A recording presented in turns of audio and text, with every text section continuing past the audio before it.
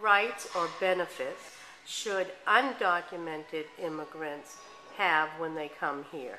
Undocumented immigrants should have the same rights as everyone else given in the Bill of Rights, except for the amendment that gives the right to bear arms, because that is, in fact, to defend the United States. And if they're not actually a resident of the United States or a legal resident of the United States, then their purpose would not be in protecting the United States. I think they certainly should have the right to have health care. They have the right to health care, education, and all the other rights that people have, like freedom of speech and those rights. Everything else that we honor.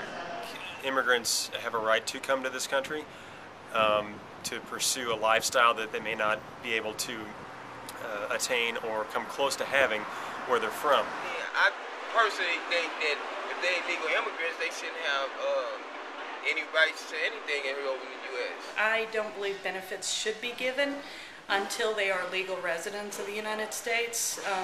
Otherwise, we just became a country of free handouts. If they don't become an American citizen, if they are here illegally, I don't feel they should have the same rights and privileges as what American citizens do.